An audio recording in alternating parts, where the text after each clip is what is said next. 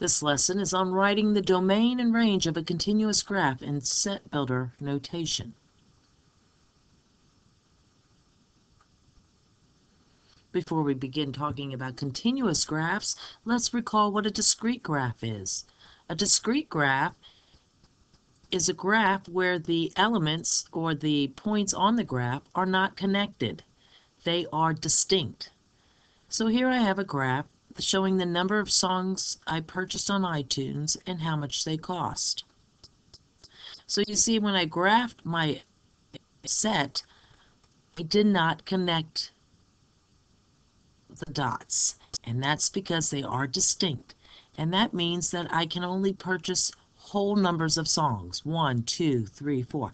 I can't purchase 3.5 songs. I can't purchase 6 7/8 of a song. So therefore, they're distinct points that aren't connected. And if I were to list the domain and range of this graph, I would choose to do it in set and roster notation and list each element of the set, each element of the domain, and each element of the range. I would start from least to greatest and list each element only once. Now we'll be talking about the domain and range of a graph, of a continuous graph. So in this instance, we'll be writing inequalities. So let's look at how to write an inequality. Here we have x is greater than 1 and x is less than 8. If we graph these two inequalities, this is the solution set.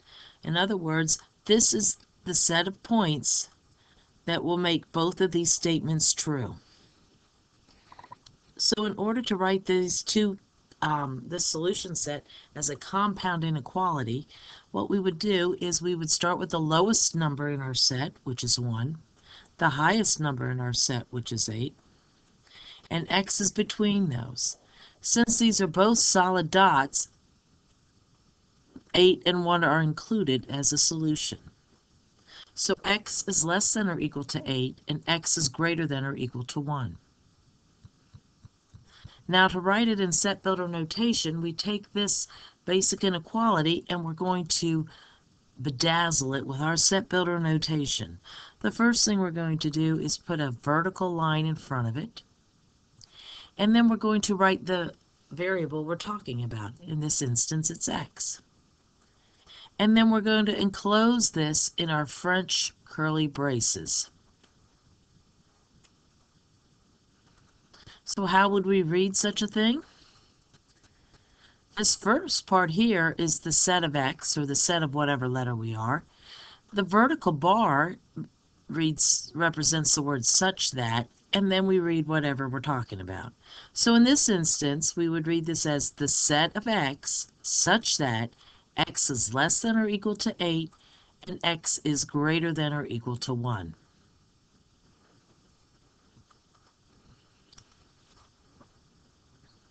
So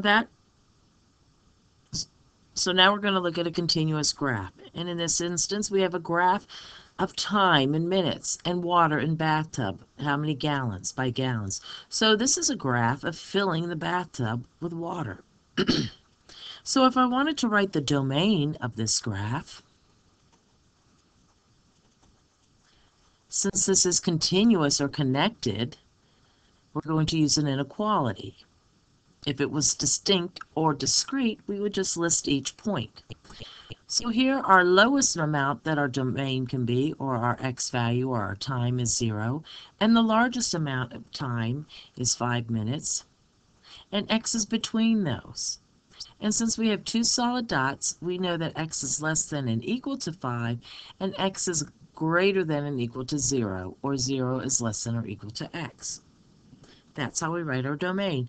Now to bedazzle it with a set builder notation, we would draw a vertical line in front of it. We would put the variable we're using, and then we would enclose it in our French curly braces. Okay? And then we would read this as, we would read this as the set of x such that x is less than or equal to 5, and x is greater than or equal to 0. Put that up there. All right, now to write the range, do the same thing, but we'll look at the y values, or the range. So in this instance, the lowest value that our graph could be, y value, is 0. The highest is 50. And y is between those numbers. Y is less than or equal to 50, and y is greater than or equal to 0, or 0 is less than or equal to y. We put a vertical line there.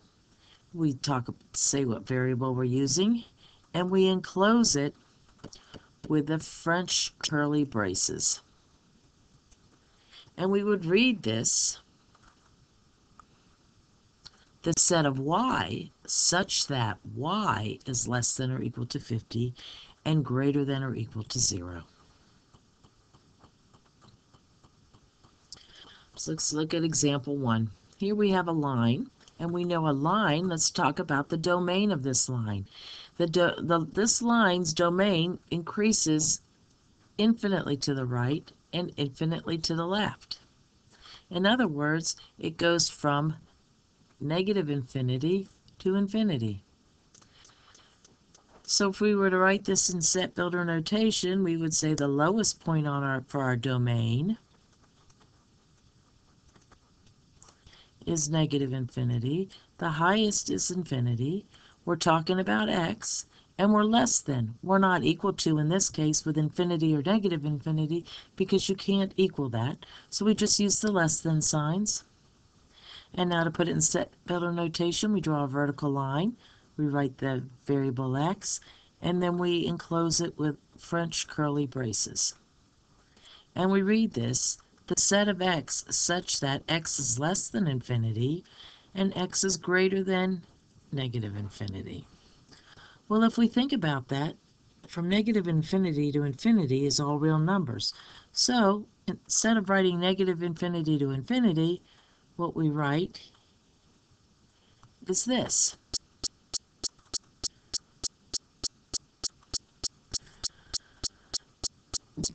The set of x such that x is an element of the set of all real numbers. So we use this funny e and this funny r in place of that. So let's look at our range. Our range, okay, this graph falls infinitely to negative infinity. This graph rises infinitely to positive infinity. So again, our range is all real numbers. So we would write it as this. We would say y, funny e, funny r. And we would put in front of it a bar, and then we'd restate the variable that we're using, y, and again we would enclose it in the French curly braces. But this would be read, the set of y such that y is an element of the set of all real numbers. And this is what it would look like. Example 2. Let's write the domain of this graph. So this graph is going to extend infinitely to the left, infinitely to the right. So this domain is all real numbers again. So x, funny e, funny r. And to put it in set builder, we just add a bar in front of it, restate the variable, and enclose it in the French curly braces. The set of x such that x is an element of the set of all real numbers. Now let's talk about the range, or the y values. Well, in this instance, the graph falls from negative infinity, it keeps falling, and it gets to negative 4, and then it rises up to infinity. So if we were to think about it, we're going from the smallest the y could be is negative 4.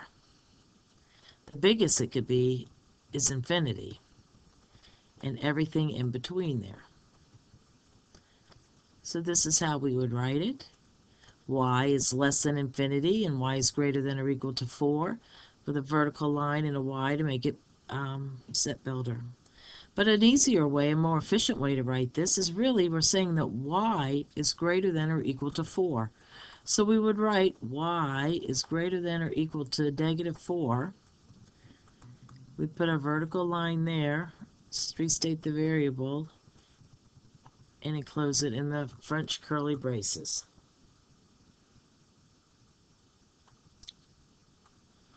Example 3. Here we have a sine graph from trigonometry. So the first thing we're going to do is we're going to add an arrow here and an arrow here, because this graph, this sine graph, continuously and infinitely repeats. So let's write the domain of this graph. So the domain, this graph will continue to the left infinitely. This graph will continue to the right infinitely. So the domain of this graph is all real numbers. So x, funny E, funny R. Vertical bar, x, and enclose it in French curly braces. X, the set of x such that x is an element of the set of all real numbers. Now let's look at our range, or our y values. So here, where our graph is decreasing to -5, then it rises, then it decreases to -5. So the lowest value on our graph is -5. Here, it increases till it gets to 5. Here it increased till it got to 5. So the highest value is 5, and y is less than or equal to that, and y is greater than or equal to that. Again, to make it set builder, we just add a vertical line, the letter y, and some French curly braces. The set of y such that y is less than or equal to 5, and y is greater than or equal to -5.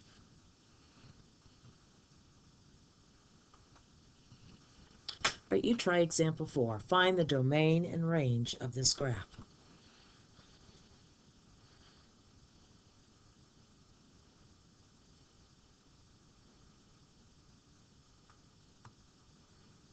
So the range of this graph is x is less than or equal to 4, because the graph goes to the left infinitely, but the furthest right point here is at 4.